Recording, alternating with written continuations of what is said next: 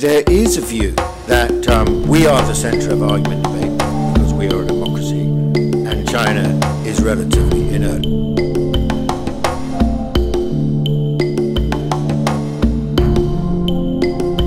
And one clear indication that tradition has been lost in China is a sense of awe, sense of reverence.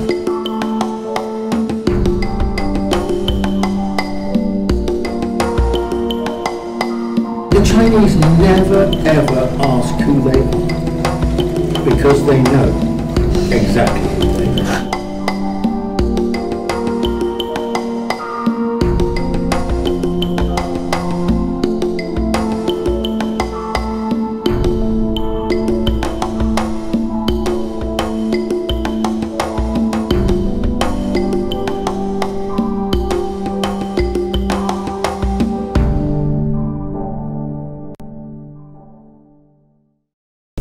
Your subject matter is appropriate, China in transition.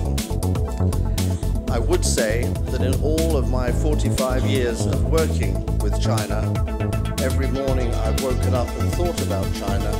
I've thought that China is in transition. But there's a lot of prediction about the coming collapse of China. Probably I was thinking that this may be the reason why the Chinese economy has not yet collapsed.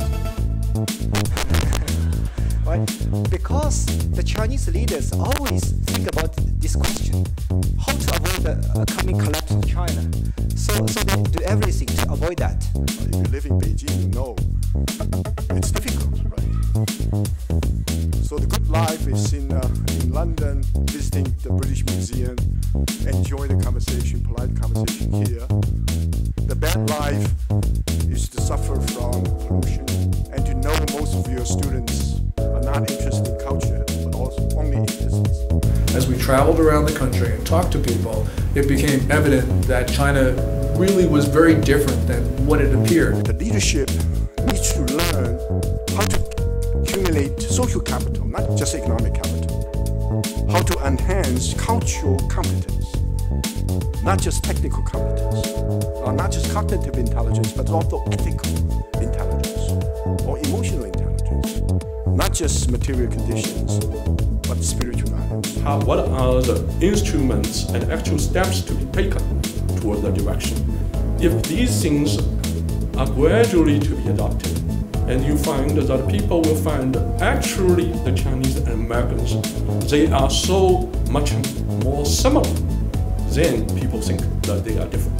So I thought that my perception of the trajectory of China was very different from the dominant global narrative. This Chinese political system, in one form or another, has existed for the last 35 years, while we've seen China's economy grow from an economy the size of the Netherlands to be an economy which is second only to the United States. Now, there's something within the system which has allowed that to happen so far. When do you get to the breaking point? I thought to myself, look, China is absolutely alive with argument, discussion and conflict over the way forward. And I come back here with all the trappings of democracy and we are stuck. You don't change the person's mind by economic inducement. You don't change the mind of a person by political pressure or military confrontation. No way. You understand that the Roman Empire collapsed and Christianity survived. I think if English can make Jesus speak English, then we Chinese can make Jesus